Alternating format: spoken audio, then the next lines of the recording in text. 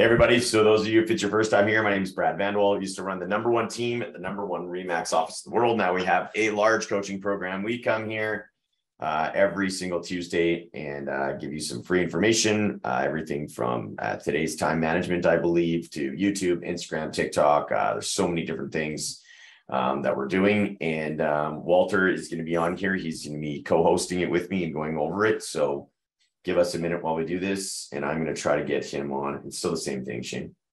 Yeah, I also can't share my screen, which is more important. They don't need to see my ugly mug, but definitely that I can do on the slides. I just shared that. Okay, perfect.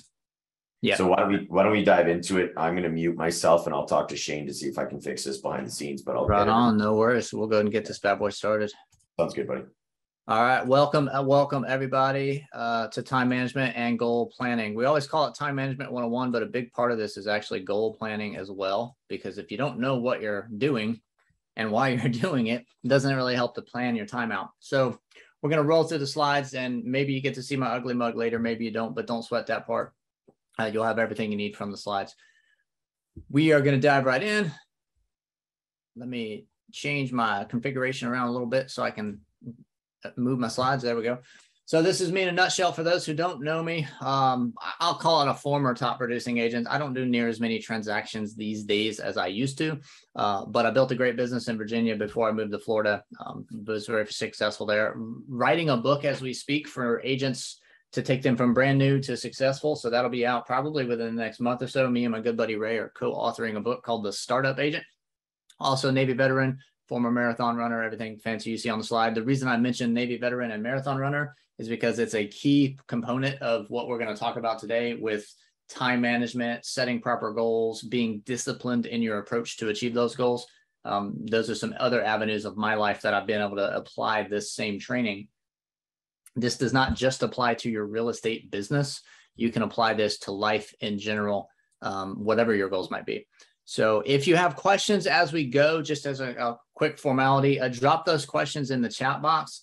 There will be a Q&A slide. And what I'll do is I'll go to the chat first and scroll through and answer any questions that somebody might have had as we were going, just so that we don't miss those. And then we'll open the floor for additional Q&A as we go. So if you do have questions as we go, please feel free to drop those right into the chat box. All right, first thing we're going to talk about is the overview. Of course, you can't do a good PowerPoint slide without telling people what you're going to talk about. So we're going to start with casting a strategic vision. What does that look like? How do we make really big, grand plans for our life and our business? How to put that all into perspective and then start planning out actually on your calendar, prioritizing and getting pencil to paper, so to speak, so that you can start building the success that you want to have. We'll talk a little bit about technology, how to leverage that to your advantage as we go. And then, like I said, at the end, we'll have a little Q&A session. So if anybody has questions, feel free to jump in. All right. So first things first, before you can start planning things out on your calendar, you got to know why in the world you're doing it, right? Nobody starts dropping things on their calendar that don't mean anything to them. And so the first thing I challenge everyone to do as soon as the call ends, if you have time, but at least some point this week, is really pause and give some thought to where you want your life and your business to be, big picture, long term. I call it casting a strategic vision. Bam! Now I got video too. Now we're super fancy. I call it casting a strategic vision. So think at least 3 to 5 years out. Imagine if the next 5 years everything went exactly your way. What does that look like for you in your life, in your business, in your finances? And get really, really detailed with that, right? Where are you at? Who are you with? What are you doing now? How has your life dynamic changed because of the success that your real estate business was able to afford you? Really put some thought into that, because what that's going to do for you is it's going to give you a reason to plan out all of the individual day-for-day priorities that we're going to talk about, right? It's hard to plan those things out if you don't have a really compelling reason to do it. And so what I talk about is, right, I use a travel analogy. I'm sitting in sunny Florida wearing my Hawaiian shirts. If I'm going to travel to Alaska for a couple of weeks and take a vacation, I'm not going to dress the same way here as I would if I was in Alaska. So I got to pack based on my destination, not my departure point. And you should really think about your business in that same perspective. So we want to plan off of our ultimate destination, not where we're at now. what that will do for you is that will allow you to have the freedom to really think about how successful you can be. And when you plan out your yearly goal, you're going to make a much more robust, much more worthwhile, if you will, yearly goal, because you know you're moving towards a specific destination. If you planned a yearly goal based off what you did last year, right, it's really easy to say, well, last year I did this, and therefore anything better than last year is a win. But that really cheats you out of some wild success by planning off of where you're already at instead of where you want to go. And then what we're going to do is we're going to take that yearly goal that you based off of a really big, grandiose strategic vision, and we're going to break that down. Now, when you make this yearly goal, a couple points. When you write out your yearly goal, read it to yourself. Like literally read what your goal is out loud. And if you say to yourself, yeah, that makes sense, I can do that, it's not a big enough goal. You're cheating yourself. Stop doing that. If you read that goal out to yourself and you're like, yeah, I think I can make that happen, it's still not a big enough goal, right? Think big picture and make audacious goals, right? Make them worth achieving. If you read out your yearly goal to yourself for the first time and you're like, I don't know, now you've got something to work with, because not only is it going to require you to grind day to day, hour by hour, do the activities that you know you need to do, but even if you miss that goal by a little bit, which I'm going to teach you how to not miss it, but even if you were to miss it, you've still accomplished much, much more that year than what you would have had you planned off some arbitrary number that you did last year. And so that's how we're going to plan out our yearly goals. I'm actually going to walk you through a yearly business goal tracker in a minute that will kind of break down what that looks like for you. And then we'll continue on with the rest of the presentation so you can kind of put those nuts and bolts together. We're going to break down the yearly goal into simple monthly milestones so that every month you can track your progress. You can look back and say, did I close enough to stay on track for my yearly goal? Am I under contract with enough that it looks like I'm going to close enough in the next year or the next month? What happens here is people that make yearly goals, a lot of times they won't look at it for 9-10 months. Well, if you set a yearly goal and you don't look at it for 9 months, and then you wake up one day and you're like, I should check my goal, and you realize you're way off base, it's too late to make any corrections and get on track to complete that goal. So the monthly milestone gives you a consistent checkpoint that you can very easily build out in advance.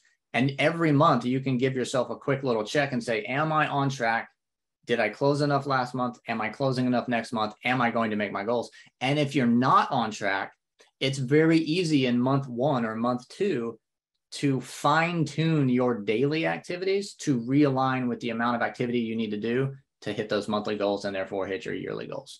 So that monthly milestone becomes critical. And again, I'm going to walk you through exactly how to put that together before we move on to the next slide. Then we're going to break the monthly milestones down into individual daily action items where you are deciding for yourself, what types of active prospecting am I going to do? What are my priorities for my life and my business? Where do I have the time to execute the things I know I need to execute in order to be successful and accomplish what I want to accomplish? What that does for you is it reverse engineers your success. Reverse engineering is a military term that we use. In a combat environment, we never want the enemy to get our weapons, our gear, our communications, because if they have a finished product, they can literally deconstruct that finished product into the individual nuts and bolts. And now they've reverse engineered it. They know exactly how to rebuild more. And we lose our tactical advantage because now the enemy has the same thing we have. This is how you reverse engineer your business success, right? We start with the finished product, that big strategic vision, and we're going to deconstruct this all the way down into the individual daily action items that you need to execute so that you can walk day by day consistently in a disciplined manner towards the success you want to have. So before I keep going with this, I'm actually going to share a Word document, and I want to walk through this because this is kind of the background mechanics, if you will, and I recommend everyone do this for themselves. Nothing super fancy here, but I'm going to walk through the numbers and then we'll dive back into the PowerPoint. So I give this to every member of my team. It is not anything super fancy. You can absolutely replicate this. The first thing you need to know is, what are your local market metrics? So how much money do you want to make this year, right? What's your yearly goal based on where you want to move to?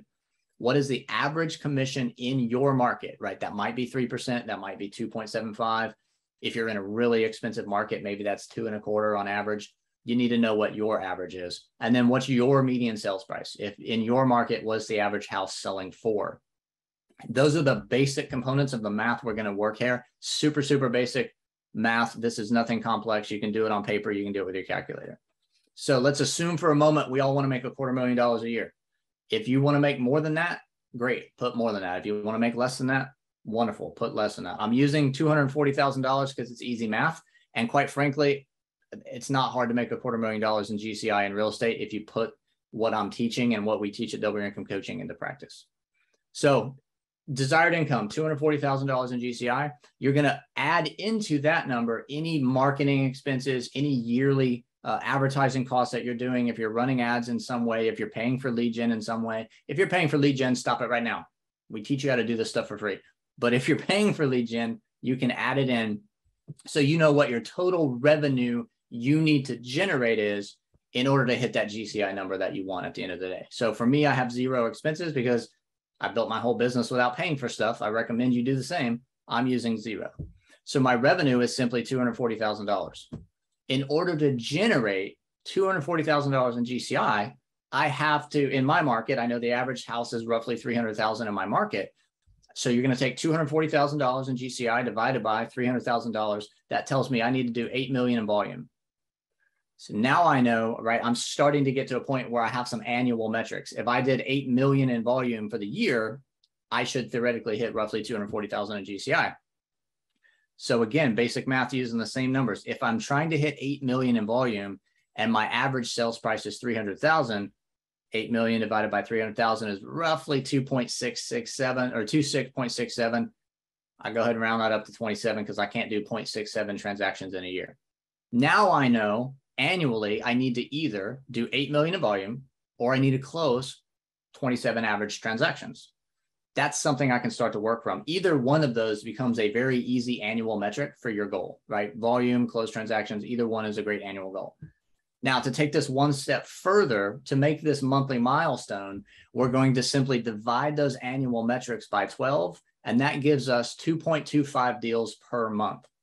All right, so let's just call it 2 to 3 deals a month. If you're averaging 2 to 3 deals a month, you can, at $300,000 average price point, you can theoretically do $240,000 in GCI. Now, again, if the numbers don't make sense to you, if that's not your price point, if that's not your sales point, change it. For example, if you wanted to do $150,000 and the average commission in your market was 2.75 and the average sales price was 500,000, you only have to do 11 deals a year.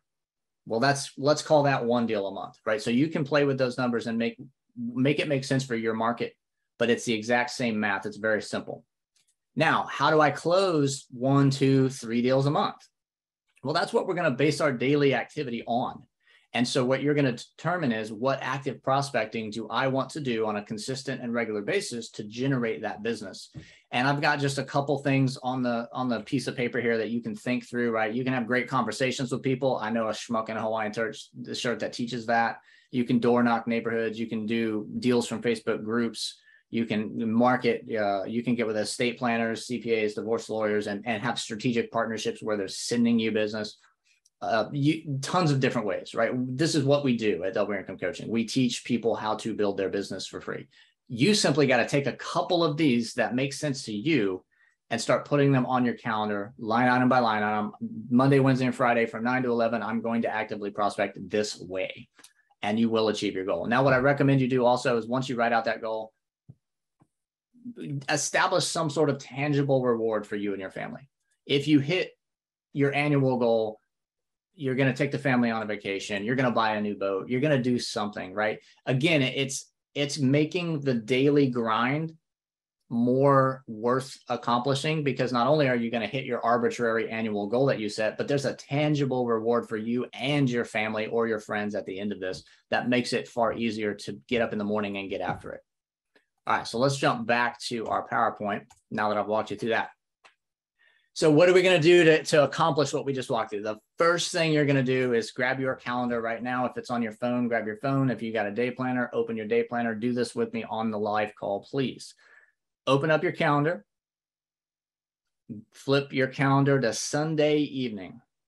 I pick Sunday evening because that's usually a very quiet time. If Sunday evening is chaos in your house, use Saturday. Use Tuesday afternoon if that's your quiet day. But you're going to pick somewhere between dinner time and bedtime. That's usually the quietest point of someone's day, right? The family's off watching TV. You can squirrel away 30 minutes, whatever that looks like for you. So for me, every single Sunday, 7, that's that little blue line. Every single Sunday at 7, I have this line item on my calendar. You can pick whatever time works for you. Just mark this item on your calendar, meeting with yourself or meeting with myself, right? Because it's your calendar. Block it out for 30 minutes. Set it to repeat every single Sunday, 30 minutes, and the same times you're going to do this meeting.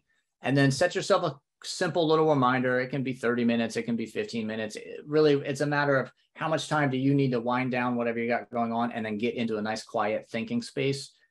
For some, that's quick. For some, you might have a few minutes that you need to work with. So that's fine either way. Then before you hit save on the calendar item, think about right now, where is a quiet, isolated space that I can think clearly without any distractions. For some people, that might be in the dining room because all the family's in the living room watching TV.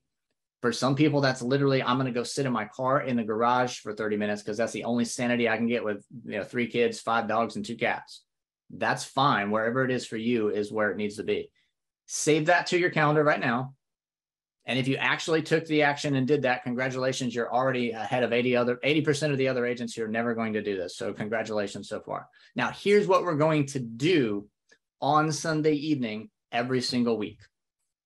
We're going to prioritize our entire week in advance, and we're going to drop line item by line item. We're going to put things on our calendar that we know we need to accomplish that week in order to be successful.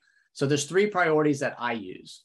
This is Walt Key's way to do business. It works for me. If you want to do it differently, by all means, do it differently. For most people, this tends to work very well. Priority number 1, before you put anything else on your calendar, I call these the can't miss items. These are things that are important to you and your family, but you do not get to control the timing. So things like doctor's appointments. There's a family reunion this weekend and I'm not planning it, so I don't get to pick the time. And I'd be a real schmuck if I didn't show up. The kiddo has to get their braces removed, right? Whatever that looks like in your life. These are life dynamics, right? We always talk about work-life balance, and it's this arbitrary thing that nobody can really define. This is it. Your life is more important than your business. And if you put your life priorities together, your business priorities will always get accomplished as well. It's funny how that works. So life happens first. So again, things that are important to you and the family that you do not get to control the timing of, drop those on your calendar for the week first. Once those items are on your calendar, you're going to move on to priority number 2, which is the must-do items. These are the things that you've decided, I have to do these on a regular, consistent basis in order to accomplish my goals. So some of them are no-brainer, right? We know that we have to be actively prospecting. You just need to decide which strategies that we teach are you going to put into practice? Are you going to actively prospect Facebook groups 3 times a week to generate clients? Are you going to be calling estate planners and CPAs to build partnerships? Are you going to cold call geo leads and expired listings to do business? Totally up to you. Find the strategies that best align with your own personality type and feel right to you. Get that training from us and then execute on the knowledge you get. 80% of agents are not going to execute on the knowledge they acquire. You can be the 20% that actually succeeds in this business. So follow up, relationship building, all of those things that you know are part of your business, right? Listing appointments, buyer consultations. These are the priority number 2 items. You have to be doing these in order to grow your business. Now, there will be things that have to flex. For example, if I list on my calendar Monday and Wednesday, Friday from 9 to noon, I'm actively prospecting. And on Tuesday, a brand new client calls me. They're only in town for 1 day and it's got to be Wednesday morning. I'm probably going to pause my prospecting that day, show that client the properties because getting a client under contract is kind of part of the business. And then I will find a place to reattack that prospecting so I don't lose traction in my business, but you will occasionally have to flex. Most of it you won't, but sometimes you will. Last but not least, after you've got all of your business building activity laid out, put all of the other things that are important to you that you want to do that week, put them on your calendar. I'll use a quick example here. If I want to take my wife out to dinner on Friday evening, I will actually put on my calendar dinner Friday 6 to 8. Now, I'm not going to forget that I want to take my wife to dinner. That's not the point of putting it on the calendar. The reason I put it on the calendar for Friday in advance is, let's say, again, arbitrary example, Tuesday, I get a brand new client and they're coming into town from out of town. They're going to be here over the weekend. They want to start looking at houses on Friday. And they're like, Walt, can we start looking at houses at 5 o'clock on Friday? If I haven't already booked that on my calendar that I'm taking my wife to dinner, and I look at my calendar right there on the spot, it's empty. So I'm going to say, yeah, sure, that sounds great, 5 o'clock. Well, later I'm going to remember, oh crap, I'm supposed to be taking the wife to dinner. Now I either have to cancel on my wife. That ain't happening. That's a bad business decision right there. Or I have to call this brand new client back, explain to them that I mismanaged my time. I can't actually do the time they wanted, and let's reschedule. That's a waste of time. That's a bad first impression. That's not a good way to do business. Had I had that calendar item on my calendar already, I simply say, Friday at 5. Hold on 1 second and let me check my calendar. I'm sorry, but I cannot do Friday at 5. I already have an appointment. Can we do Saturday morning at 9 a.m.? Wonderful. I'll put it on my calendar right now. I just saved myself the time and headache of having to reschedule. I saved myself the stress of overbooking myself. And I saved a quality first impression for a brand new client because I don't look like a knucklehead that can't manage his own calendar. So even if it's not business related, if there's something you want to do, put it on your calendar simply so that time does not get stepped on throughout the week when you're not actively thinking about it and things are moving around you. Hopefully that makes sense, everybody. If you got any questions, drop it in the chat. We're going to keep chugging along here. Before we move on to the nuts and bolts, let me just touch on this briefly. Leverage technology to your advantage. If you're still using a paper day planner, I highly recommend you figure out a way to start putting into your processes Google Calendar, iPhone Calendar, Calendly app, some kind of technology for your calendar. So it automates the follow-up for you. It helps you book things more efficiently, and you won't forget. Let's say you're wandering around, you're grocery shopping, you don't have your calendar out, you don't have your day planner out, and someone calls you. If the calendar's right here on your phone, it's super, super easy. So I highly recommend you use technology. Automate your follow-up processes, whether that's a weekly newsletter, that's going to be a text campaign. You need to be maintaining contact with your database in a consistent basis to stay top of mind so they do business with you. You can use technology to leverage your follow-up, and it automates the process, buys you more time to build your business. Think about what we're doing right now. We're sitting on a Zoom call from all over the world, Canada, United States, Mexico, you name it. Why can't you have a Zoom call with your brand new buyer client as opposed to driving 35 minutes to their place or to the coffee shop or wherever you're meeting, have an hour conversation, drive 35 minutes back, and then send them some paperwork to sign? I can have the same conversation. I can convey the same information. I can address all the same concerns through Zoom and then immediately send them the documents to sign. I just saved myself gas money, 70 minutes that I can put back into my business. Now, if you're having 3-4 buyer consultations a week, which you should be if you're doing the strategies we teach you to build your business, 70 minutes at pop times 3 times a week, that's hours that you gain back to build and grow your business. Leverage technology to your advantage so you get that time back. It's a wild little system here. That this is not 1950. We're not using fax machines anymore. Use technology to your advantage. All right, so let's break down the nuts and bolts of what this looks like. We already identified our priorities, right? Number 1, number 2, number 3. You're going to do this every Sunday evening for the week. When I say budget your time accordingly, that's a snapshot of one of my Wednesday calendars. And just so that you know, that's not some fictitious thing that I made up. I'll show you my calendar today. This is my Tuesday today. Like, this is actually what I'm telling you is how I build my calendar out. I don't know a single successful person that doesn't have a well-managed calendar. All of the bullet points on this slide are not Walt Key's opinion. They are based on actual scientific studies where doctors have analyzed the human brain to determine how best to do things. So when you try to do this, do it in a certain manner. It'll make you more efficient, less stress. Don't block anything on your calendar less than a 30-minute window. The reason being, scientists have found this out. It takes several minutes for the brain to fully transition from one primary task to the other. So if you're popping a bunch of little 10 and 15-minute line items on your calendar, you're not doing anything really focused, and you will anatomically feel like you're jumping from thing to thing, and you'll end your day incredibly stressed because their mind is constantly jumping back and forth and it never gets a chance to focus. Not only will you feel stressed, but you'll be less productive because you won't actually be focused on any one of the things you're doing. You'll be 3 times more prone to errors and up to 40% less efficient if you try to multitask. Again, scientific fact. We've studied this over and over. The bottom, the bullet there about the 8-year-old IQ, they actually did a study of males doing one primary task at a time. And then they measured their IQ immediately after, trying to multitask those same primary tasks they just did. And their IQ dropped to that of an 8-year-old child when they tried to multitask. It just doesn't work. You cannot do more than one thing more efficiently than you can do your number one priority. That's why we have priorities. If it's your number one priority on the calendar at that time, everything else can wait. So 30-minute blocks.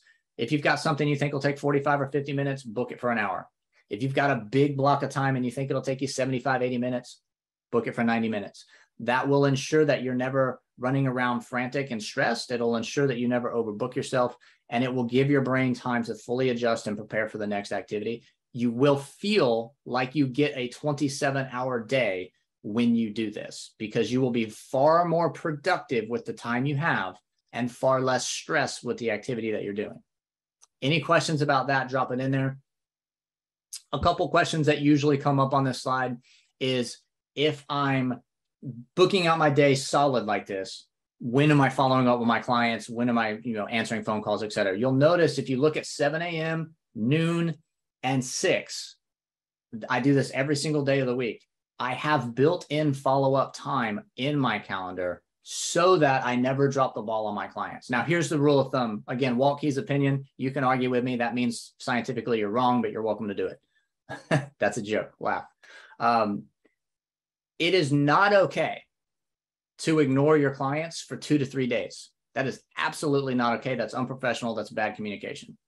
However, it is perfectly fine to get back to your clients within a 2 or 3 hour window. Perfectly fine.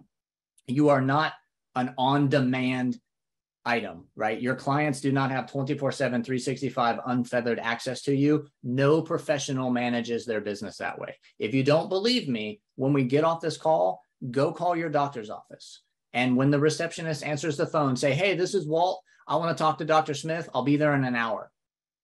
And when the receptionist is done laughing at you, she's going to tell you when Dr. Smith is available, and you are going to gladly pick from the time that is available. That is how professionals manage their calendar. You do not have to be available 24/7, 365. But build in some dedicated follow-up time so that you don't ever drop the ball on your clients. You'll always have that time to get back to them. Now, if there's a gap between activities, absolutely, you can jump in and do some stuff there. But build in some dedicated follow-up just to make sure that you're doing it well, because communication, of course, is a huge part of our business.